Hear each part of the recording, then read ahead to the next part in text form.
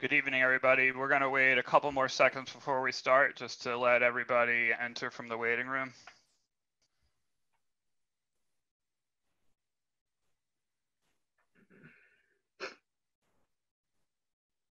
Okay, Brad, are you ready?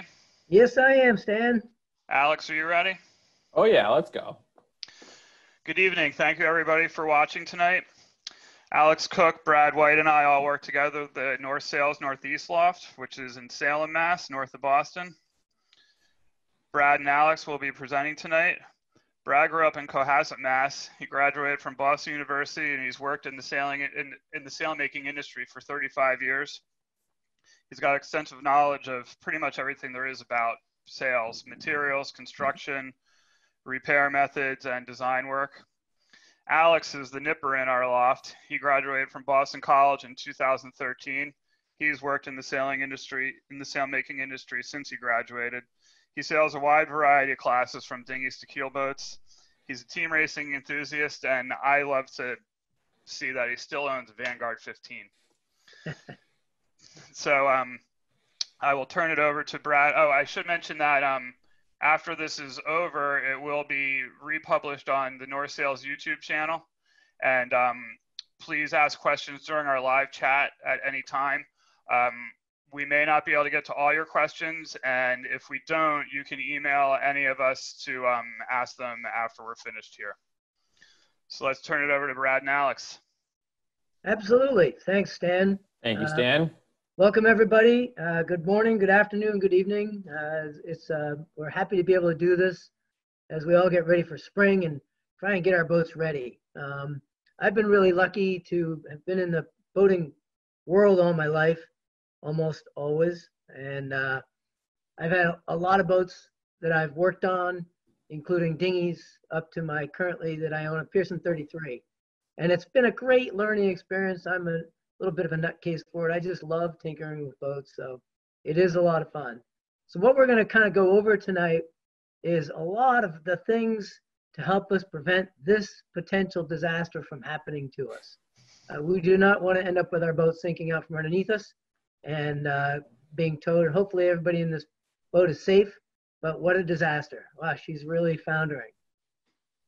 So we're going to go through things from the tip of the mast all the way down to the bottom of the keel. There are so many bits and parts, we probably won't get to all of them, but we will run through it. And as Stan said, fire off some questions, we'll get to some of them, but we have a lot of information, so we're going to roll right ahead. Obviously, this is a picture of a spar, and I put this out here because it does a couple of things. First of all, it shows that if it's stored outdoors, there's a good chance that the spar will corrode, even oxidize. You can see at the very base here where the paint or the anodizing has come off the bottom of the mast. That's not very good and can take a lot to clean it up. If your mast is stored outside, it's very important to check the groove that your sail slides go into so that you can tell if that's clean. We sometimes see masts that have been painted very diligently, and that's fine, but if the groove gets painted, then there's a chance that that may take up enough space to make your slides a little bit sticky. If your mast hasn't been painted in its original condition, it's a wise idea at this point during the off season, if you can access it, to spray some dry lubricant up and down the track so that your slides will slide a little bit more easily.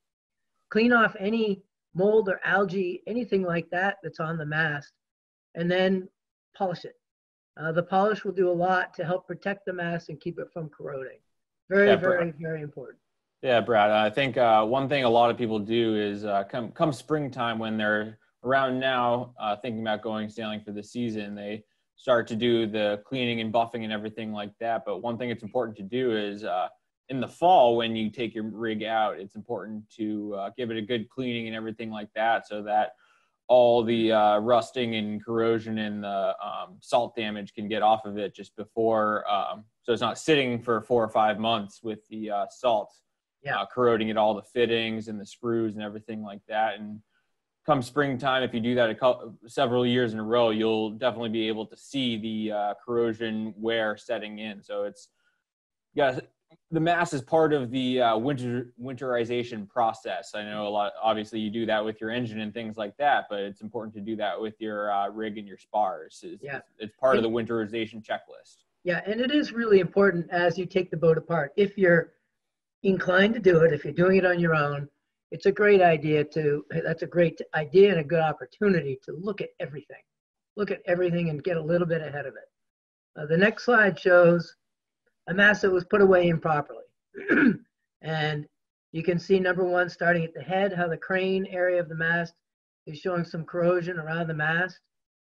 Certainly the shrouds and the halyards are a mess. The guy to the left of this mast, I don't know if it's all part of the same mast, but that rigging is a wreck. The other thing here that's good to notice is that you got an aluminum mast sitting on a set of steel sawhorses. And we know that aluminum and steel don't like each other. So at least put a pad between the two. And also, if you're storing outside, if you have the opportunity to at least cover the rig one way or another so that the weather doesn't get to it. I believe this is down south. It looks kind of like a pine tree in the background. So the sunlight's bright. It's going to rot the halyards, and you're going to have to replace your gear more quickly. It's just bad policy. Yeah. Brad, what do you recommend for a cleaning agent for aluminum spar? You can get aluminum polish, which works pretty well. It's a very superfine. You really don't want to use a coarse abrasive. This is a fine polish, and it will clean it. This little scrub brush with some soap and water and stuff is a good direction to go to start with. Get rid of the big loose stuff first, and then take it from there. It takes time. And going back to what Brad was saying just a moment ago about the halyards and the rigging, well, if you can't get your mast stored in a place that's covered, at least you should be, you can take your shrouds off, but also put a mouse line in for your running rigging, like your halyards and things like that, just so they're not cooking away all winter during the in the sun. Yeah, and as Stan, as Alex said earlier today, it costs less to replace a messenger line than it does to replace that nice piece of 5/8 or whatever braided line you're using for a halyard. So if you don't take your mast down for a winter, it's really, really good to be able to send somebody up in a good bosun's chair, and they really can spend their time hoist the person all the way up, if they can, to really examine the connections of the spars and the spar and the shrouds, the forestay, the backstay. One thing you don't want to do, but I have done it, is I was actually up a mast fixing a shiv box down in Bermuda, and I climbed out of the bosun's chair at the top of the mast, and that way I was able to look at the top of the mast rather than up at it. I'm kind of lucky I'm not afraid of heights, but it kind of blew the mind of the boat owner. But it gave me a good opportunity to really look things over, and I found that, in fact, the shiv box, the reason it was tearing through halyards had been cut by the old wire halyards, almost like a tin can. It was crazy. We should have looked at that before we even went to Bermuda. But anyway, we lost a couple of halyards. We did get to the island, and I was able to fix it. The other thing you can do when you go up the mast, just one sec, is it really kind of requires going up twice.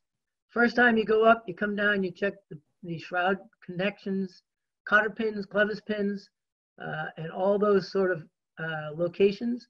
You check your shivs if you can, all the way down to the mast. Check your spreaders. We'll get to that in a little bit. We got a couple more things to talk about there.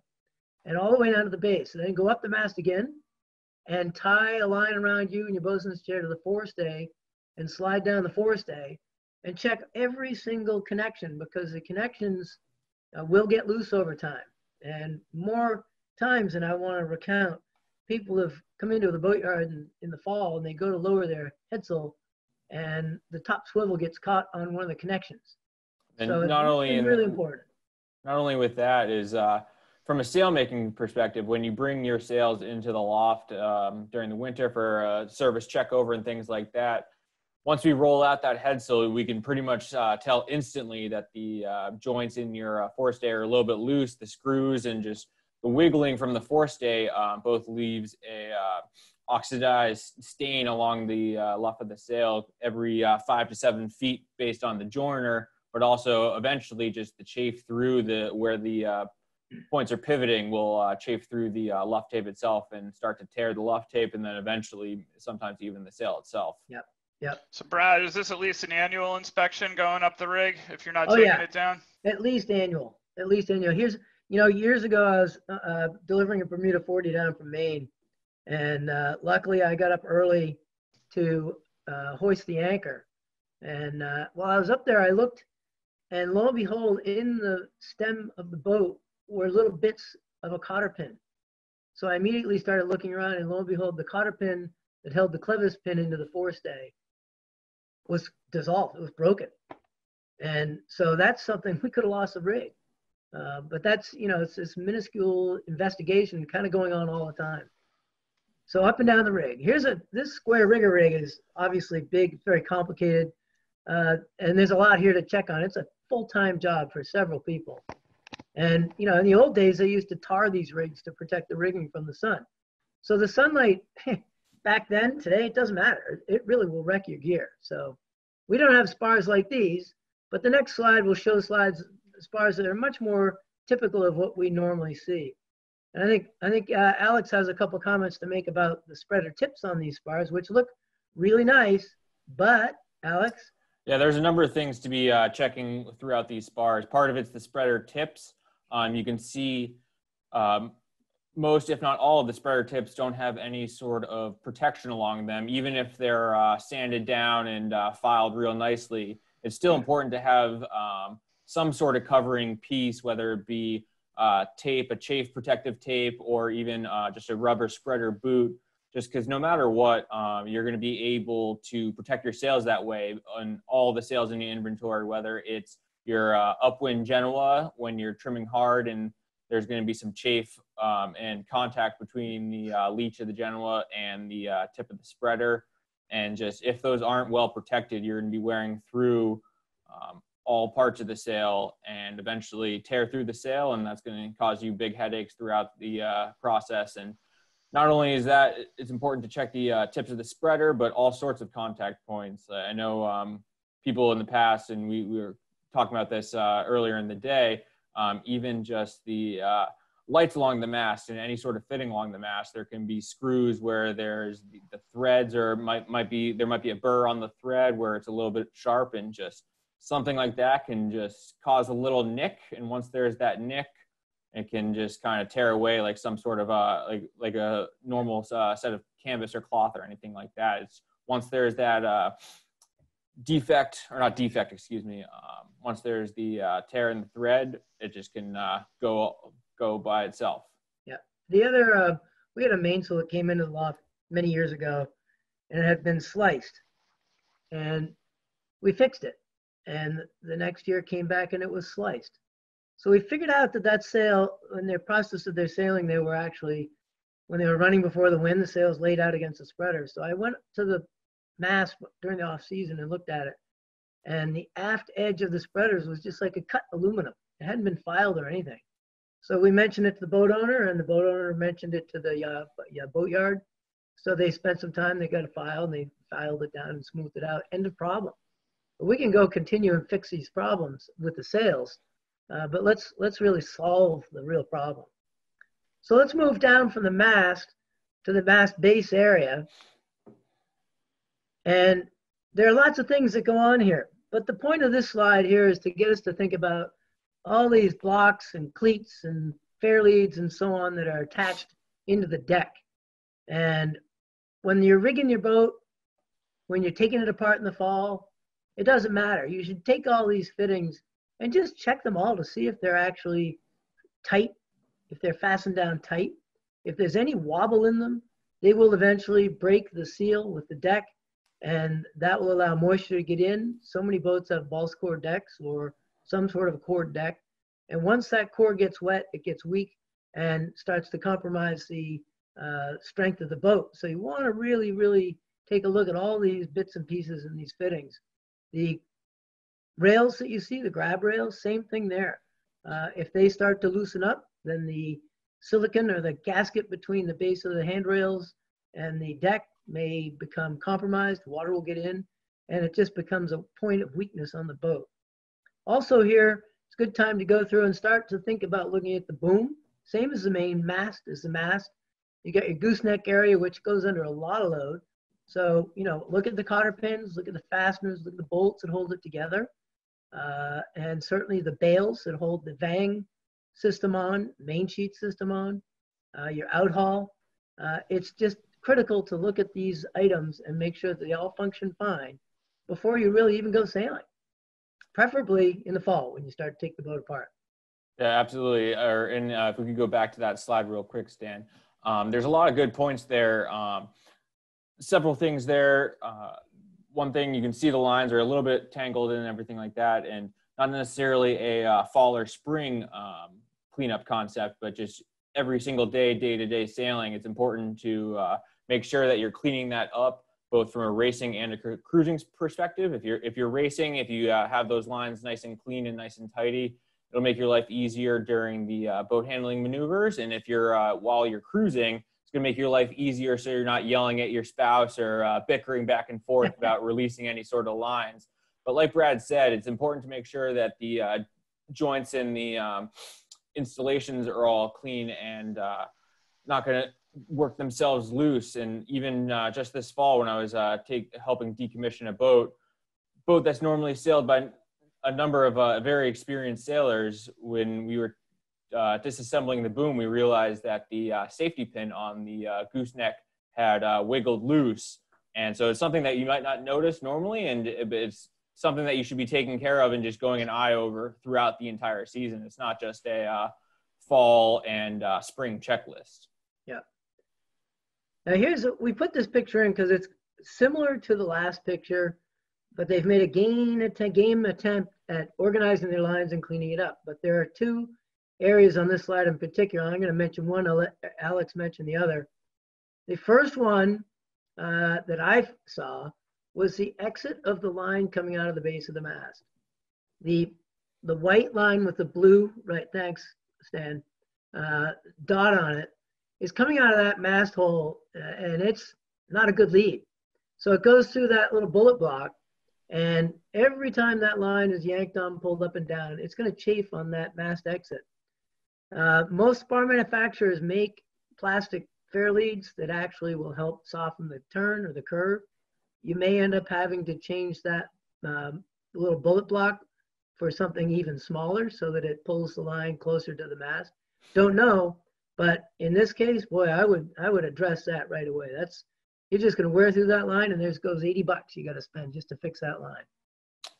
Another one is it's a little bit more obvious, maybe not necessarily, is that you can see that Stan's highlighting there is the crisscross between the two lines right before the jammers, just based on the way that the lines are run from the base of the mast to the jammers and the cleats, that they're tangled. And that's a pretty quick and easy, simple fix. Is all you just have to do is run a tracer or a mouse through the jammer, detach, flip them over, and then run them back through, and that will reduce both the chafe between the two lines, but also ease on the amount of effort it takes you to tension the lines, just because you're not working the friction between the two.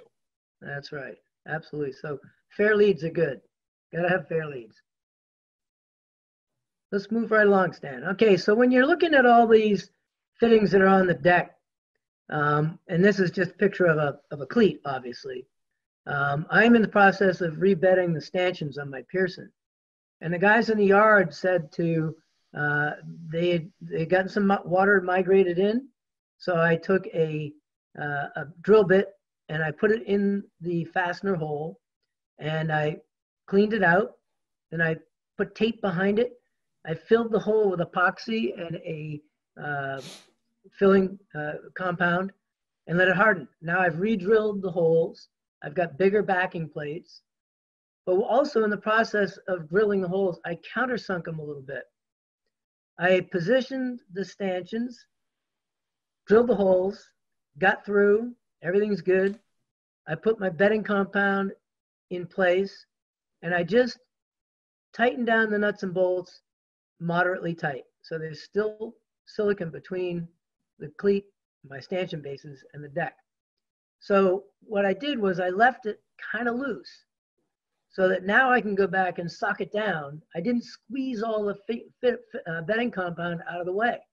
So I'll go back and retighten it now, and I should have a good sound connection between the stanchions and the deck of the boat. I'm really looking forward to it. Don't want to lose anybody over the side because the stanchions were loose or anything like that, which I'm going to back up a little bit too, because when I was inspecting the boat this fall, I found 3 of my stanchions had little tiny cracks in them.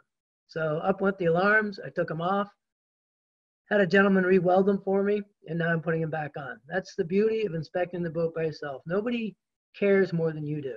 So if you can, take a look at it yourself. Yeah, and even if you're not someone who's able and knowledgeable enough to not know how to do all of that hardware work, like Brad said, he was even seeking advice from various people in yards and things like that, and they can point him in the right direction, and just another set of eyes to double check to make sure that all the fittings and everything like that are appropriately and adhered to and safe. And that way, no matter what, whoever's doing the work and whoever's looking it over, you can make sure that it's going to be able to hold up throughout the season and keep your crew and yourself safe. So here we got a classic old winch. Point of this picture is to just discuss quickly. I don't want to spend a lot of time on winches, but again, this is on my list of things to do on my Pearson.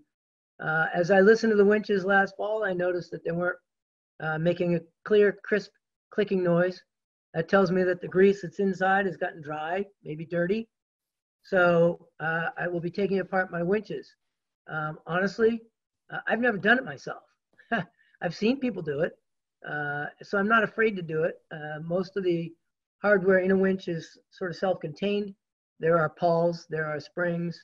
I'm sure I'll run into some sort of problem, but well, that's what it is. It's a boat. But it's really good to look at your winches. Also make sure they're well bedded to the deck and make sure they're spinning free and clear. What you can do is when you take the top off a winch very carefully, and then you can take a paintbrush with some solvent or whatever you think is going to work best, a good solvent. Get the old grease out. It will dry up over time. The white lithium grease is a good grease to replace it. Put it back in there. It doesn't dissolve with water. It doesn't gum up too fast. Pretty good stuff. So again, I'm looking to redo mine and get back to a nice clicking noise as the crew spins the winches.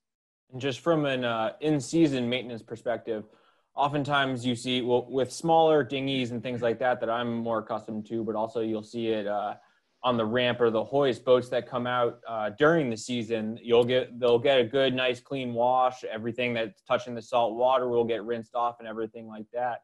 But oftentimes with your sailboat, you're not going to be doing that, whether you're a cruiser or a racer. You're not going to be taking your boat out and dry sailing it.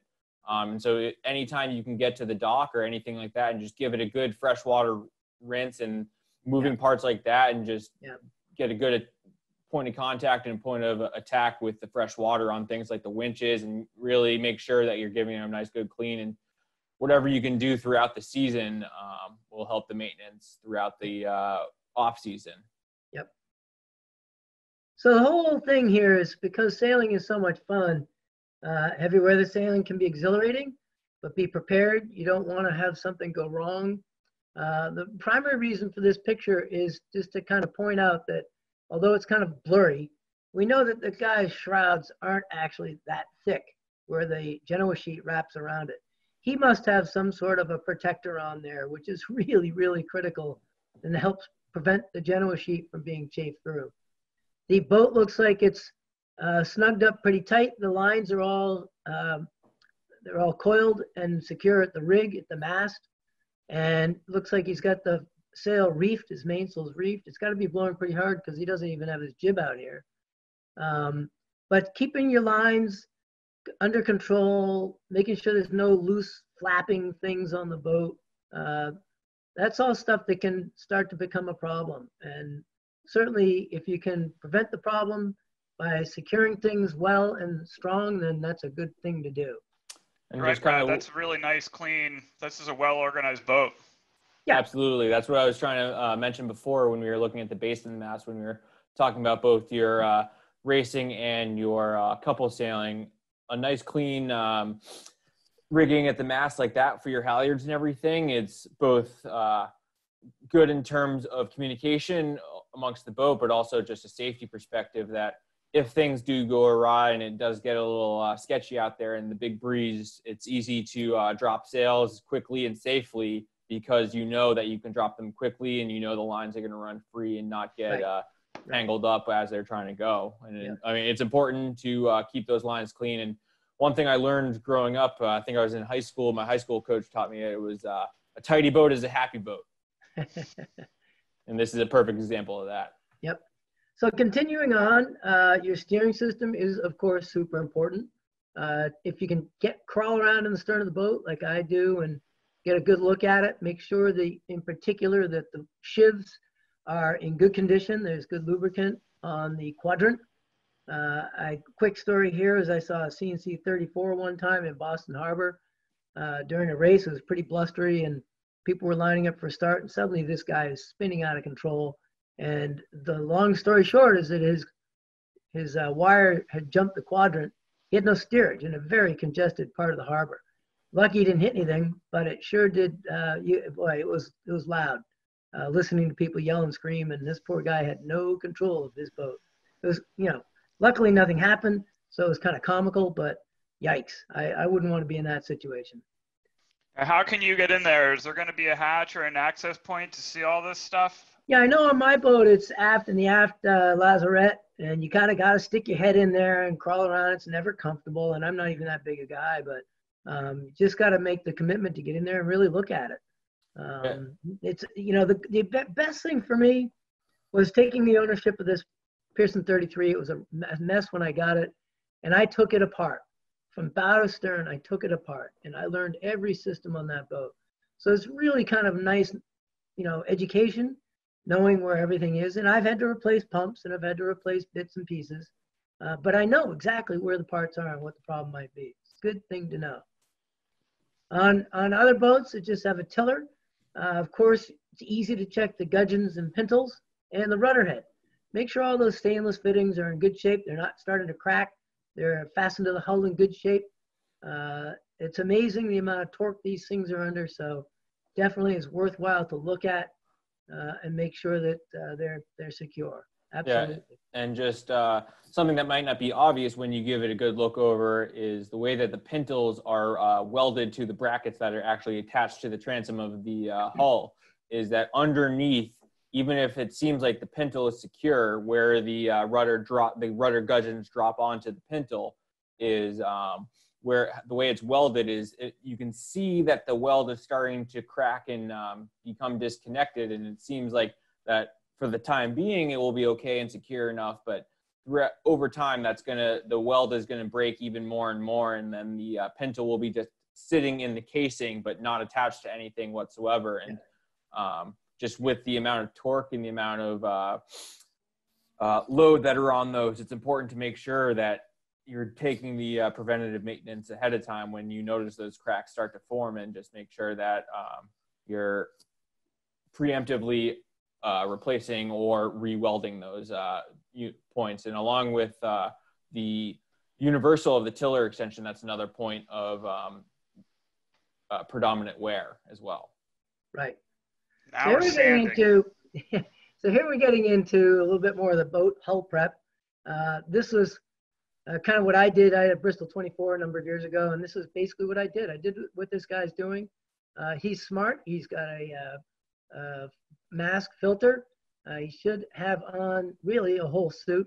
He's also a good guy. He's got the vacuum hose system set up, but he's got a big project ahead of him. But the point of this is to show kind of how bad it can get. And Stan, the next slide shows how good it can get. So if you really want to have a gleaming hull, you can pay a boatyard to do the work. I'm in the process of compounding and polishing topsides on my Pearson.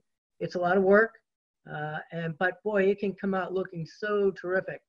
And being me and a proponent of being a do-it-yourselfer, this is a chance for me to look over the entire hull really, really closely. See if there's any damage that I didn't notice last year. For instance, up around my bow, when I was talking to one of the guys in the yard the other day, a lot of dings and so on in the gel coat. And I go, Well, the mooring buoy is banging against the hull sometimes, and it's kind of annoying. So I think I might put a padded cover over the mooring buoy so it doesn't chip up my top sides. I'm gonna think about that. I can do it. Why not try it? Yeah, Brad, and would even, this job be faster with a buffer? Yeah, it would. And a good professional uh, guy who knows how to do it can do a really good job. But I feel that if you're hand doing it, you can feel the compound, you can feel the wax, and the actual finish will come out better. yeah.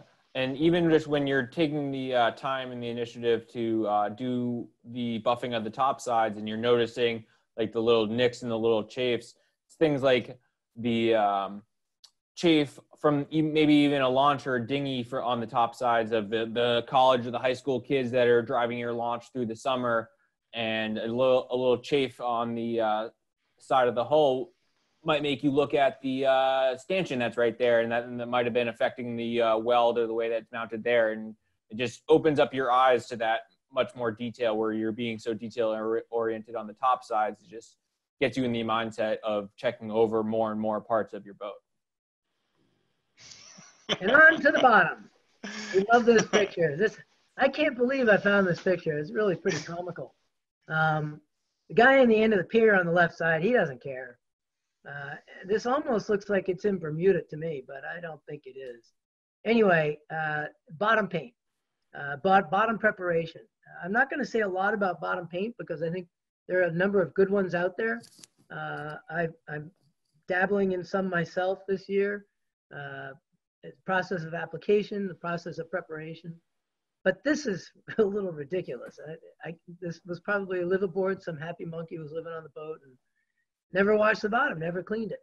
So you put live aboard for a couple years, not just one season. Yeah. So you gotta take care of the bottom of your boat.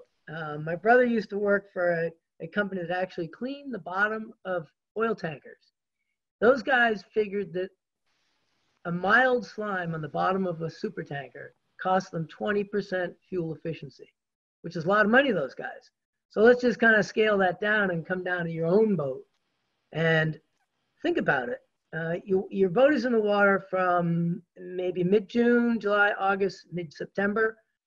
And in my mind, you should clean the bottom at least once a month. If you're racing a lot, you're going to want to do it more than that. But a good bottom paint seem to be particular for particular water conditions. And if you find one that works well on your boat, then stick with it. It's a nuisance to change them from one style type to another. And it can be time consuming and it can backfire on you too. So talk to the people in your marina who have boats that you trust.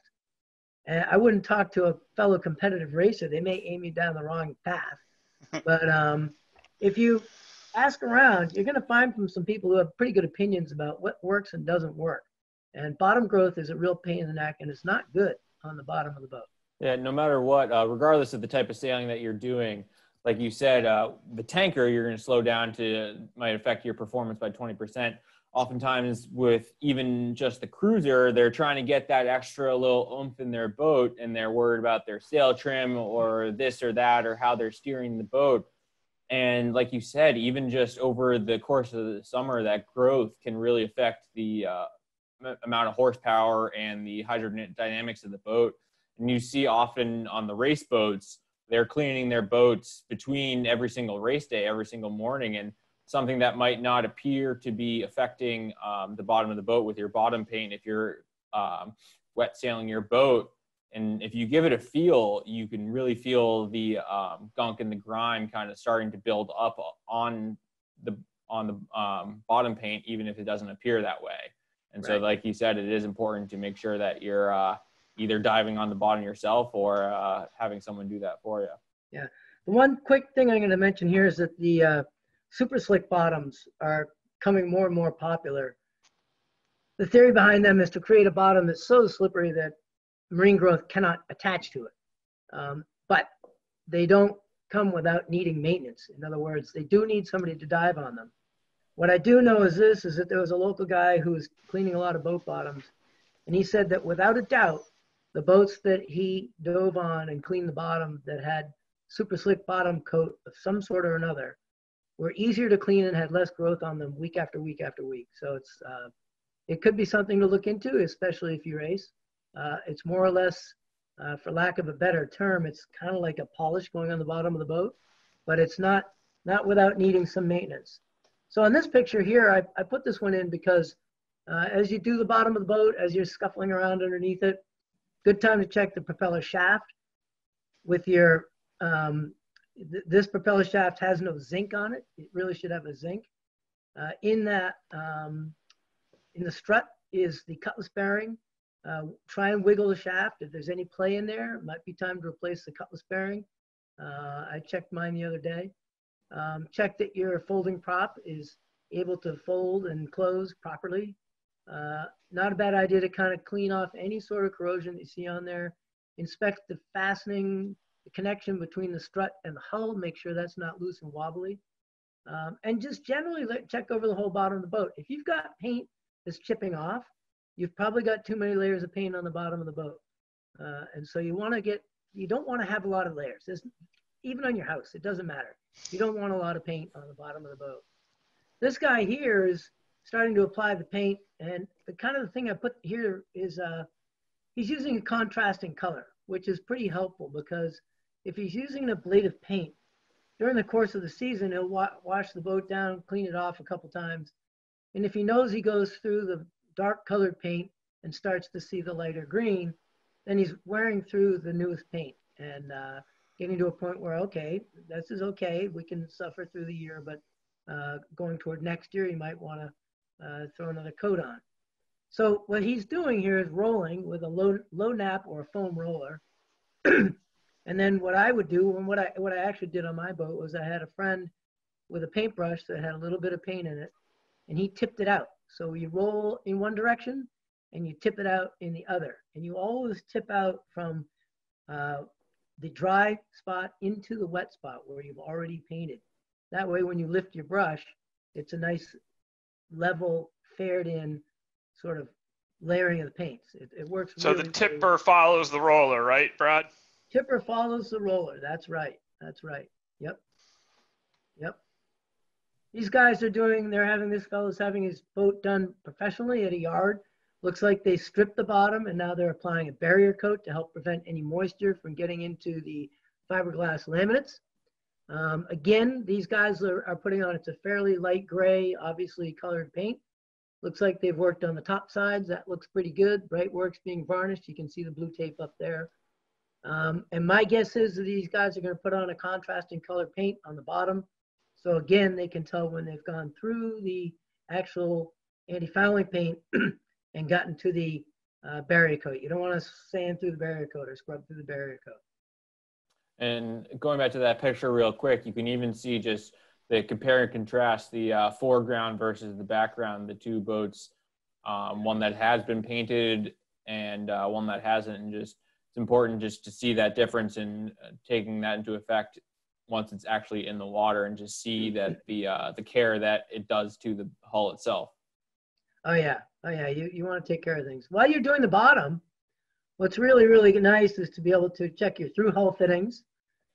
Bronze is better than the Marlon fittings. Marlon is pretty popular, but it doesn't, I don't think it's quite as secure. I had a friend down in Florida on his dad's boat, found a lot of water in the bilge, alarming amount of water in the bilge. So he ran the boat up on the ramp, and lo and behold, 2 of the Marlon fittings had let go. So if they'd been pretty far offshore, it could have been a real problem. The bronze fittings are much more secure, but they can fail too. Don't kid yourself. As you inspect them, for corrosion. You inspect them to see, if, as I understand it, if they start to turn a very green color, they might be losing some of their strength.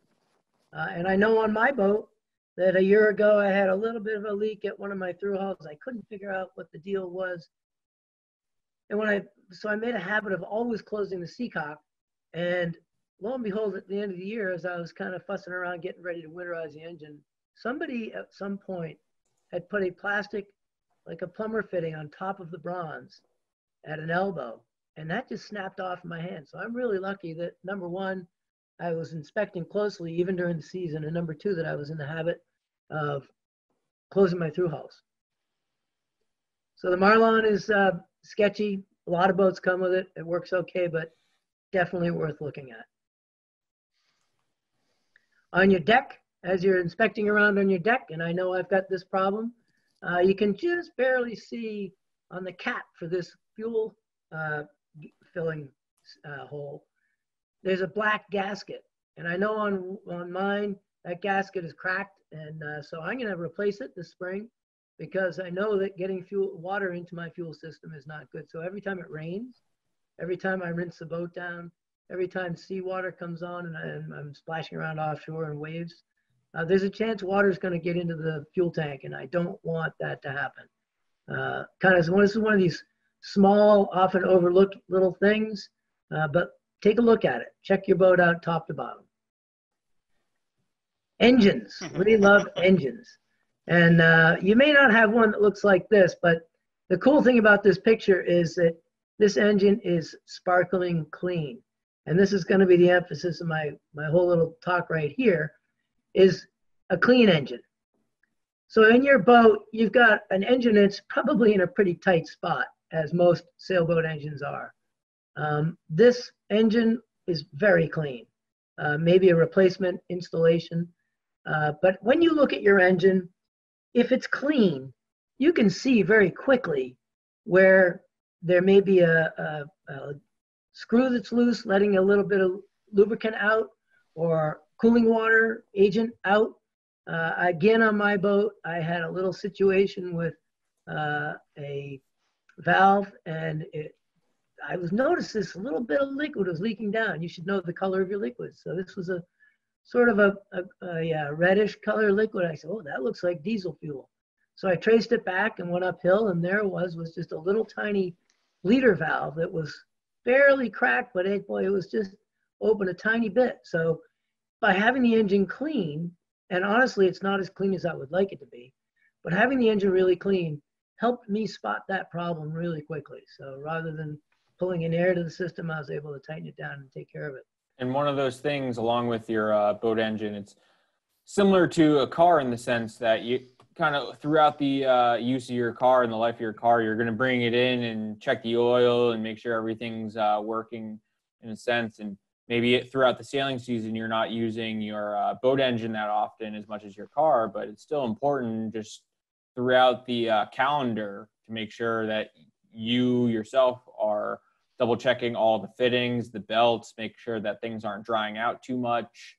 And along with double checking all the mechanical issues are not going to get themselves worse. Yeah, and even during the season, as you use your boat, you should be in the habit of checking the oil level, checking the coolant level, checking the hoses, making sure nothing's cracked, nothing's pinched. I know for one, when I'm sailing my boat, when I'm motoring in from the mooring or whatever, I can feel the exhaust to make sure it doesn't feel too hot. Just a habit I'm in, make sure that's running right. And I know that I've got to tighten my belts before I start the engine up this spring. I've got to replace my batteries. And so, yeah, it's just all the stuff. One thing that we aren't going to really go over, but is important, it's not critical, but your head, hot water system, those are all things that, have your boatyard check them out. Again, if a pipe bursts or a hose lets go, it's a bigger problem during the season. You don't want to interrupt your season. You might as well enjoy the 8 or so weeks that we're able to on our boats. Now we're going to get into a little bit on the sails. And I thought this is kind of a funny picture because there's a lot of sails on this boat, but they've all got pieces and bits and so on and so forth on them. We do a lot of annual off-season checkover of sails. We look for things like sunburnt webbing, stitching that's come undone, sunburnt, torn UV shields on Genoas is huge. And no kidding, think about what would happen to you if you took your face and smashed it around some aluminum and stainless for a season. You'd probably be in pretty tough shape. So it's miraculous that our sails actually can do the job they do without as much problems. I mean, it's pretty wild. So we go over sails, all the corners, all the stitching, and make sure that hopefully our customers have no in-season problems while they're sailing. That's the biggest embarrassment. So we got a corner of a sail like this. This is the clue of a Genoa, obviously. And we check the webbings. Most newer sails don't have leather covers on them. In fact, a lot of the sails that I'm selling now would not even have a stainless ring. They'd have a soft clue, so that the stainless doesn't bang up the finish on a mast. But checking the webbing, making sure it's not dry and crispy, the stitching is good. If you scratch your fingers on the stitching or the backside of a knife, if the stitching starts to come undone, then you should get easier to get it restitched before it all falls apart. Yeah, and then Alex pointed out another one just this morning looking at this. Yeah, right where Stan just highlighted, you can see where there's a skip in stitching, and that's just from the sun damage throughout the years of the sail and the UV cover. You can see that the stitching has been compromised, and that just goes to show the purpose that the sacrificial shield of the UV cover is the purpose of it. And basically, one thing that it's important to be servicing is that you bring your sail in so that the UV cover can be restitched as necessary, and then eventually down the line the UV cover can be replaced, and that way the UV cover is serving the purpose of the sacrificial shield so that your sail's not being damaged. And if you can see that obvious thread being deteriorated on the UV cover, just imagine what that is doing to the stitching on the webbing and just the webbing itself. And might not be as obvious on the webbing, the damage that the thread is the UV is doing to the thread, but it's still doing the exact same damage to it itself. And obviously the webbing that's holding on the attachment point of the clue ring is important to make sure that it's intact and will be able to do its job.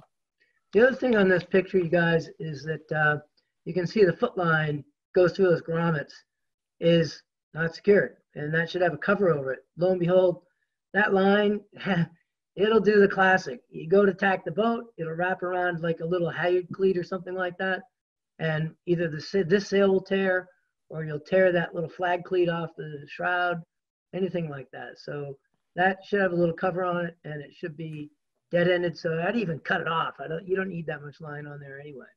Can we clean up how those sheets are tied? Well, you know, that's what this guy has done. He just tied bowlines.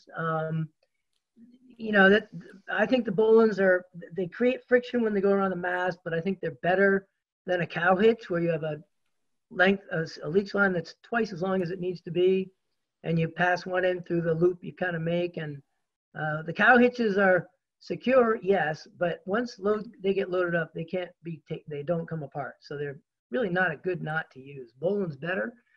J-lock fittings or some sort of shackle is better, especially if you're racing. You got to do something like that. Years ago, I had a one design boat, and I used to sew my sheets on because it made a nice clean eye and passed around the rig beautifully.